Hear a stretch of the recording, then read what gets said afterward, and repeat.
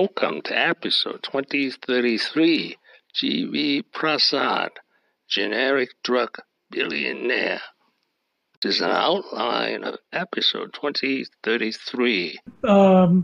Moments of joy, or where I was happiest.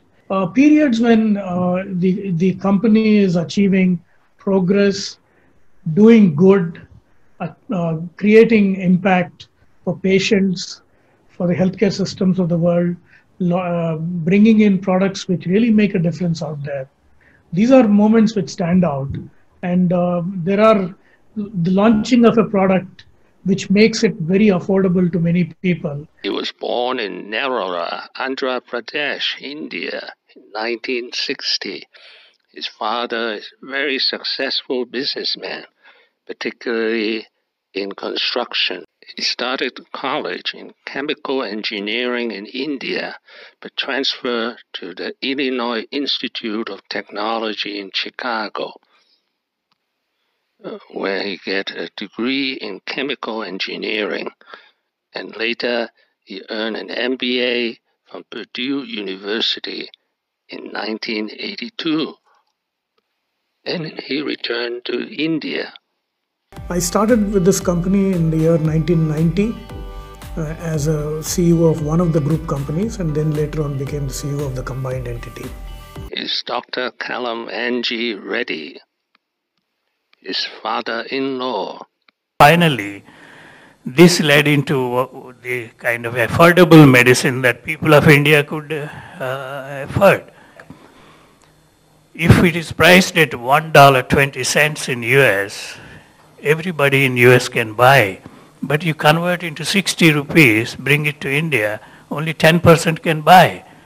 So I was determined that what is sold at $1.20 should be sold at 1 rupee 20 paise here. And I did that. The stock of Dr. Reddy's Laboratories has been listed both in India and in the New York Stock Exchange. This is the stock performance. It started around $6 in 2001.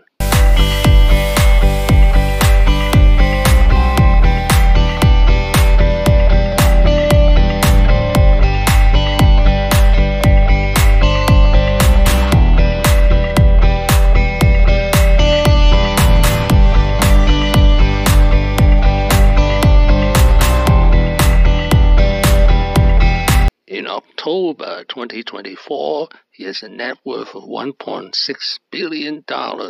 He's 63 years old. As you can see from this graph, he has been a billionaire since 2015. The secret of his success. From India, I did 2 years of my engineering in India, and then I transferred to Illinois Institute of Technology, Chicago. Going to IIT Chicago was an eye-opener for me.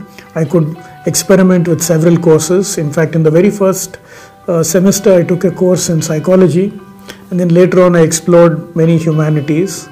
Please subscribe and leave your questions and comments below. Chan in Sydney, Australia, wishing everyone peace and prosperity.